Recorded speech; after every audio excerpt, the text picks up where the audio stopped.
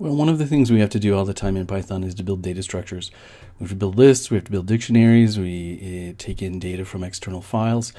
And we can do those with loops, and we will see a little bit today in today's lecture about how to do that. But there is a better way, a shortcut way, called comprehensions, and that's what today's lecture is all about. So let's get started. Well, let's start working in the shell here today. So here I am in the Python interpretive shell. And let's imagine that I have a list of people here like this. You might recognize who these people are. This is in fact, yes, the Shakespeare family. And yes, his son's name was Hamnet. Well, let's imagine that what I would like to do is I would like to go through this list and I would like to concatenate onto each of those first names their last name, which was Shakespeare. And I'd like to build a new list of full names, or maybe just we'll call it a list of the family members, something like that. So what I'd like to do is I would like to start with an empty list like this. I'll make one called family. And now what I would like to do is I would like family to be each of those first names with Shakespeare concatenated onto the end. Well, here's one way I could do that. I could say for name in people, and then make sure we hit our tab, and I could append onto the list called family, I can spell append, a particular value. Remember how the for loop works. It's going to take every element in people, it will copy each of those elements into a throwaway variable called name. It'll get overwritten 4 times. And what I want to do is I want to take that value in name and I want to add the last name Shakespeare, which I can't spell, onto that. Well, you'll notice I do have a little space here, right? That little space is because I don't want the first name and the second name and the last name to just be completely right on top of each other. So I'm going to put a little space in there. And now if I want to look in family, if I want to look in family, there you go. It wraps around a little bit, but you can see exactly what I got.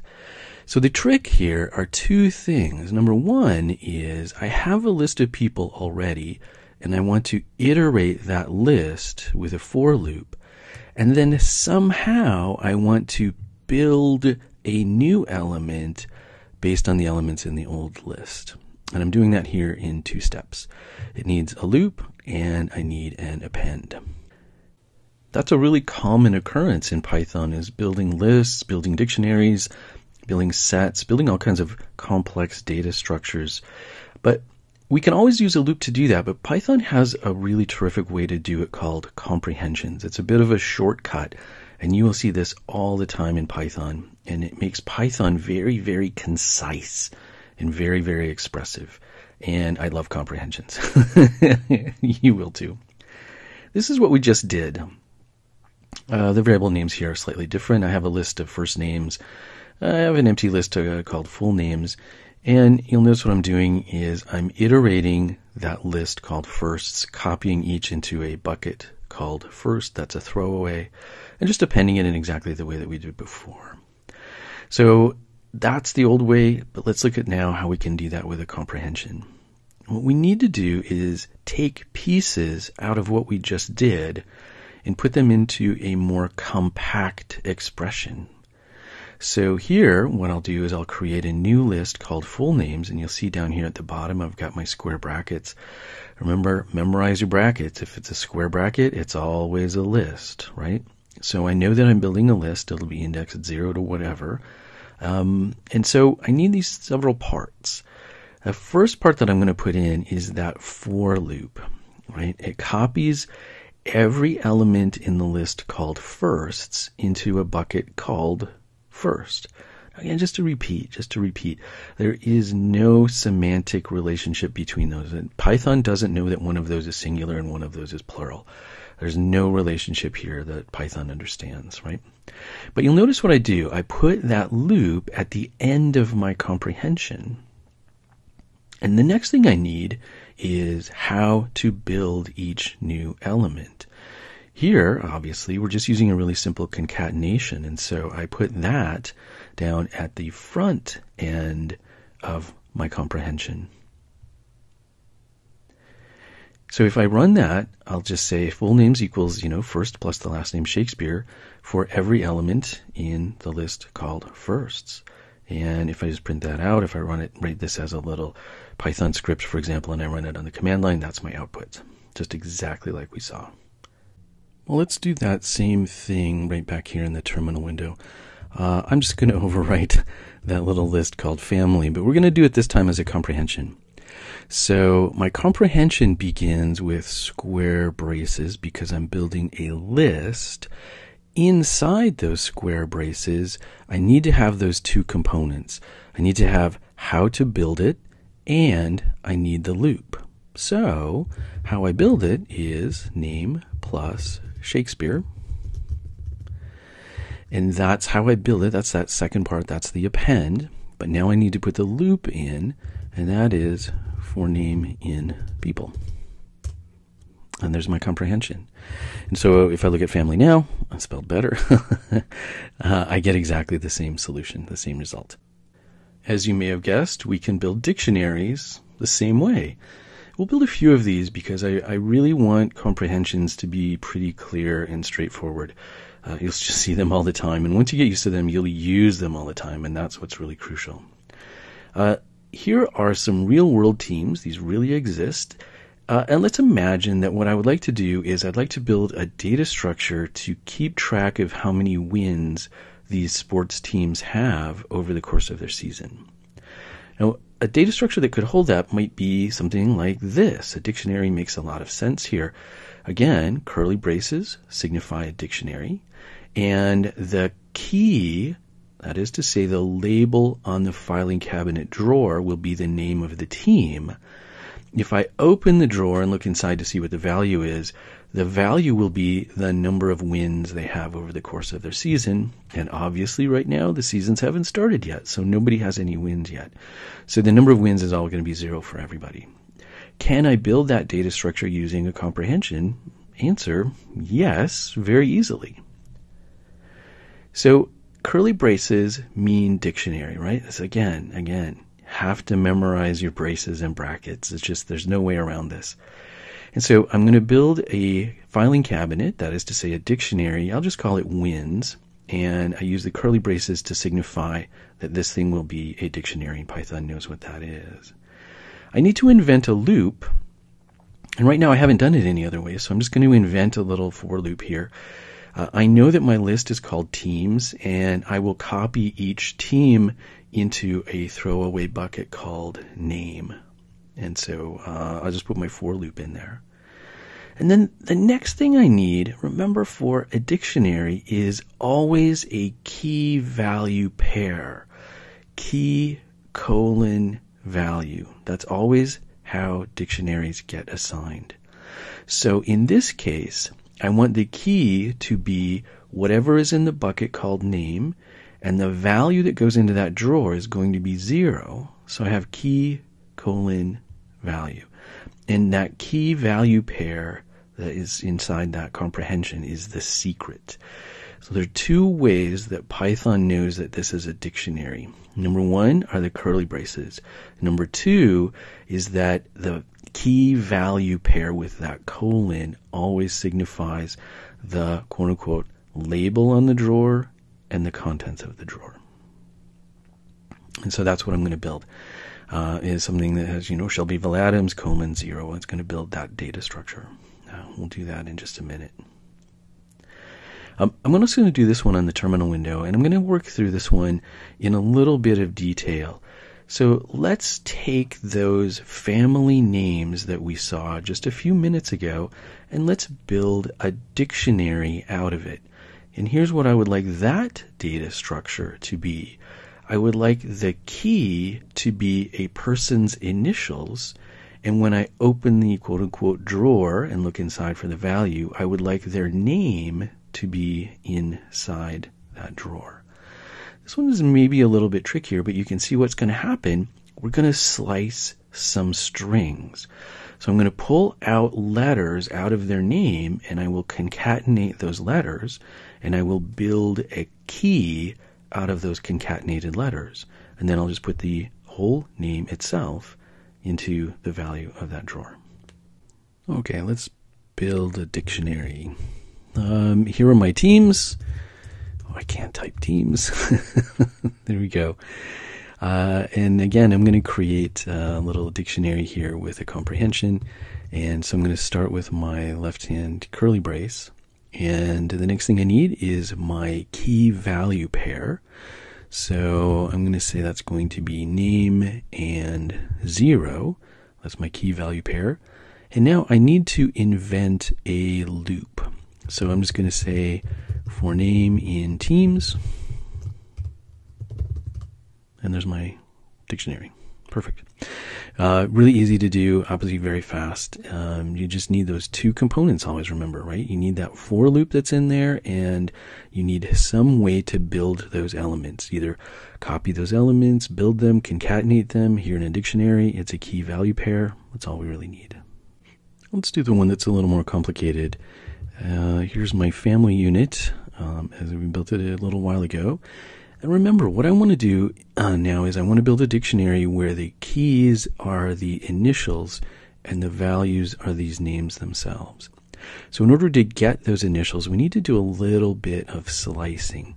So let's just do this. For name in family, print name 0. That's going to slice that string. It's going to tell me the first letter, the 0th letter in every string. And so you'll see how we get W-A-H-J.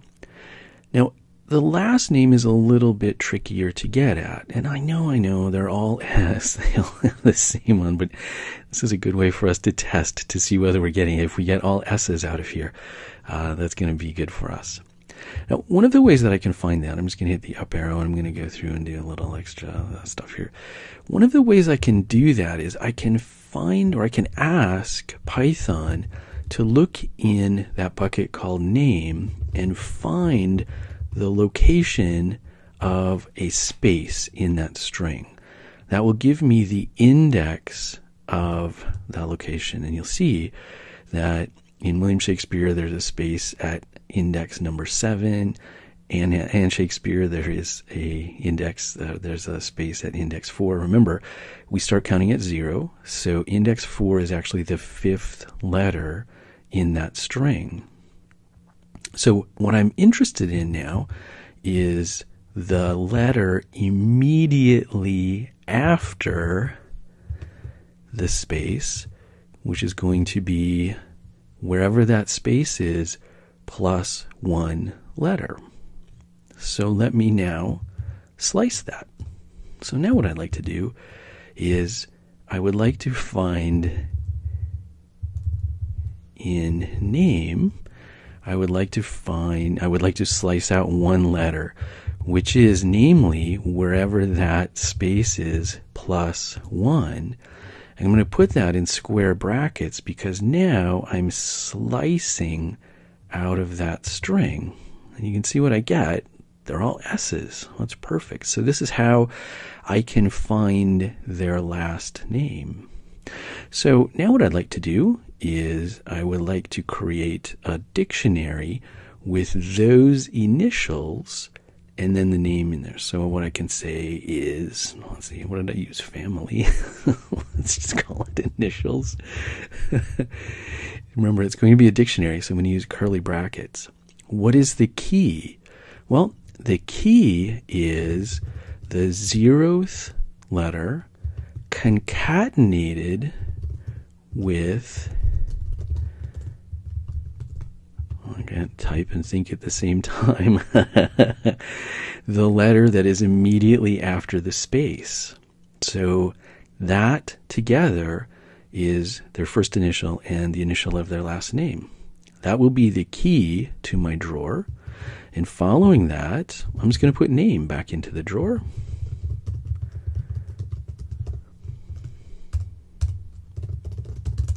There we go.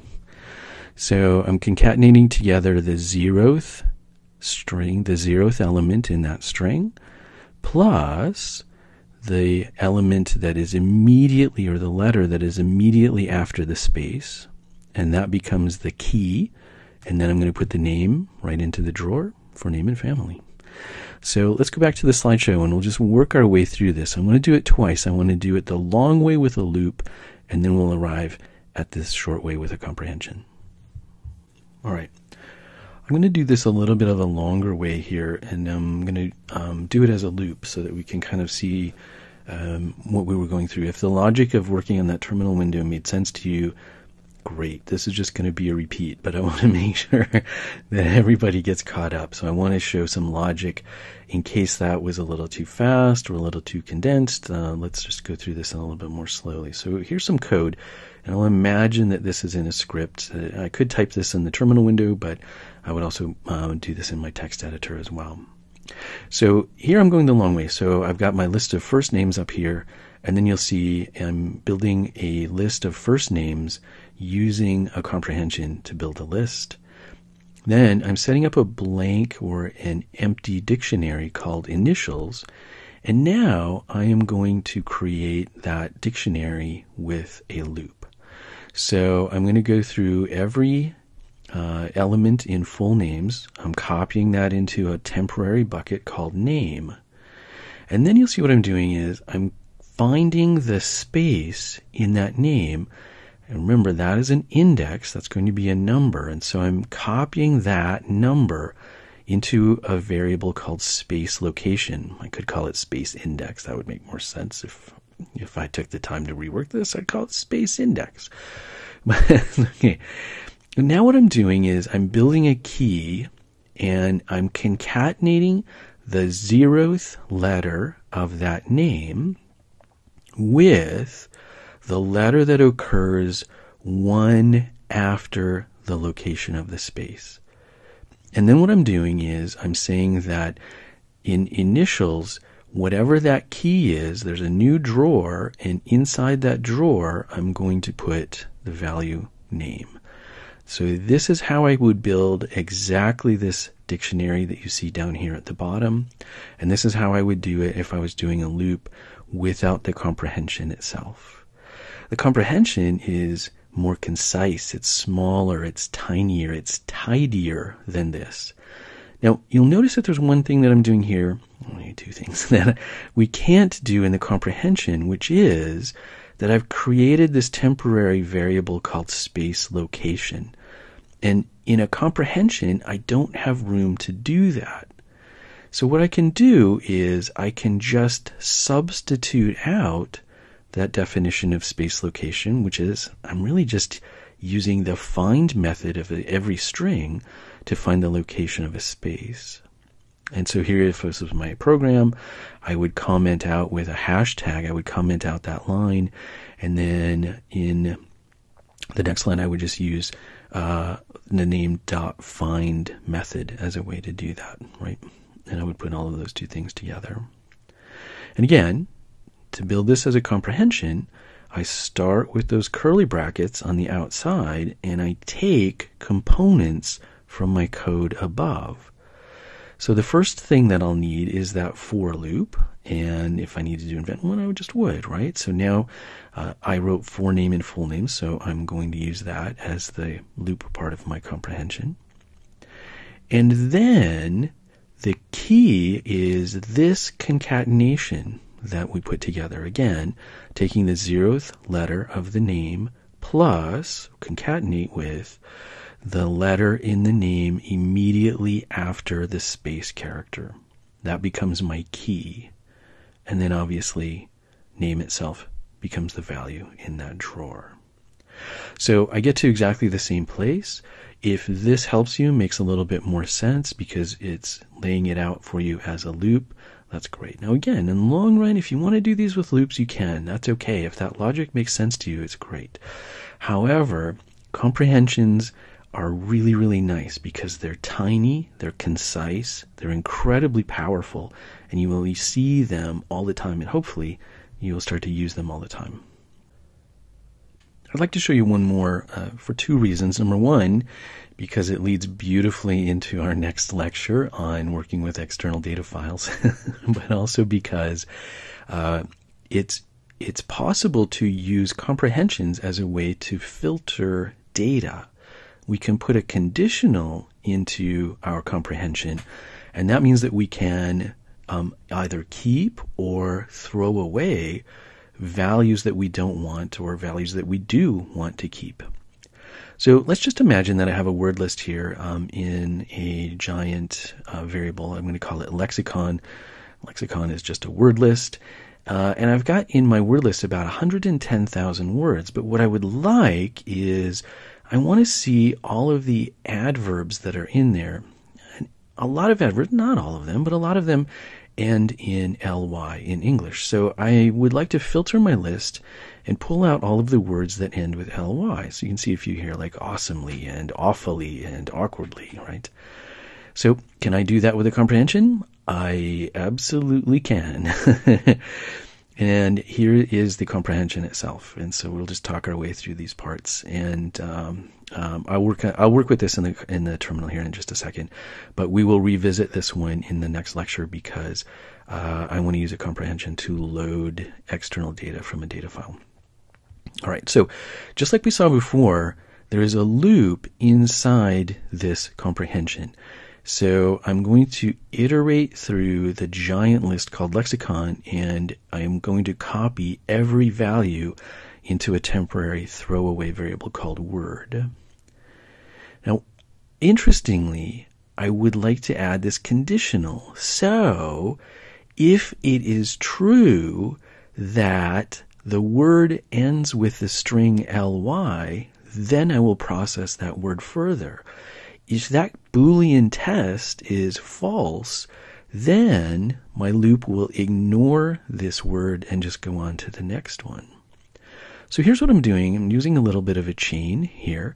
So I'm taking that word and I am stripping off any white space. So if there's any white space at the beginning or white space at the end, I get rid of it. And a little hint, there will be, because when I bring in this data from an external data file, there's going to be a new line character at the end of every line, and I don't want that. I want to get rid of that.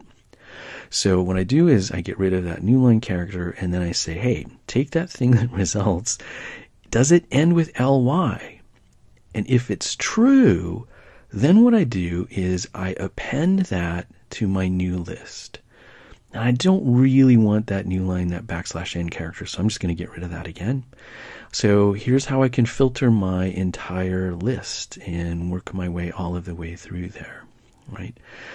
Now, it's true if you think about it, am I stripping the word twice? Yeah, I am. Am I worried about it? No, I'm not actually very worried about it.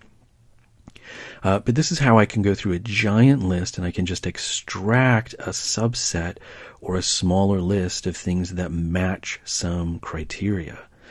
And again, I'm just assuming here, we'll see this in a minute on the terminal window, that I assume that I already have a lexicon that contains all of those words.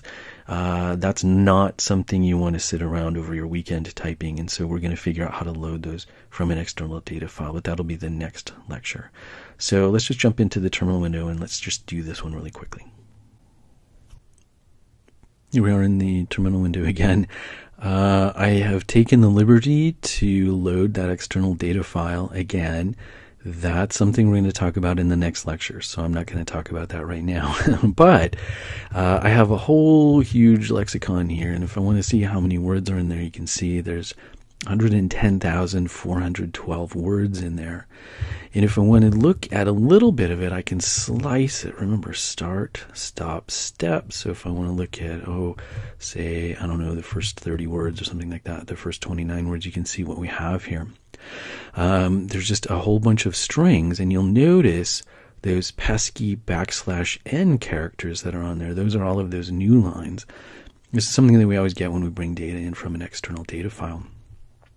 But now what I would like to do is to use a comprehension to go through this giant list of 110,000 words and just pull out my adverbs. So this is exactly the same code we just saw a minute ago in the slideshow. It's just the comprehension, and now we can see how many adverbs do I get. About 6,209 of them, which is nice. So I can do the same thing. I can slice, or maybe the first 30 of those adverbs. You can see now we've cleaned them up. We've gotten rid of that pesky new line character. But in fact, all of these do actually end in ly. So I am pulling out all of the ly adverbs. And I can do this really easily as a comprehension. So you can see between loading external data and comprehensions, I can actually bring in tons and tons of data into my Python file and work with it really easily. And that is where we will go next. Thanks.